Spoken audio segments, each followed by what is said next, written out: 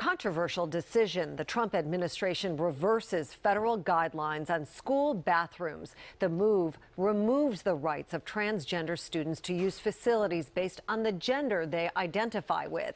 And WJZ is live in Mount Vernon. Amy Yensi has reaction to the new decision getting mixed reviews nationwide. Amy? Well, Mary, people in this community say the decision goes against their civil rights. It is not okay, and we will fight and fight and fight. A battle cry from protesters outside the White House moments after President Trump scraps protections from transgender students, reversing the Obama policy allowing transgender students to use public school restrooms matching the gender they identify with. It's kind of a no-brainer in that, you want to be in spaces that are consistent with who you are. For trans student Eli Sauerwalt, the decision feels like another rejection. There was a lot of bullying from my peers my freshman year.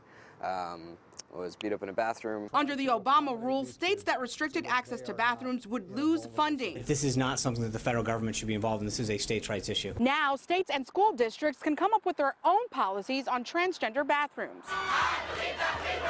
The issue in the national spotlight since North Carolina enacted a law limiting the use of public bathrooms, sparking massive protests by the lesbian, gay, bisexual, and trans community. Jabari Lyles runs a program for LGBT students in Maryland. There seems to be this hopping on the other side of all the really great things that were done by the previous administration, causing fear of more restrictions in the future. Is saying to the trans community that they do not deserve the same sort of respect as everyone else.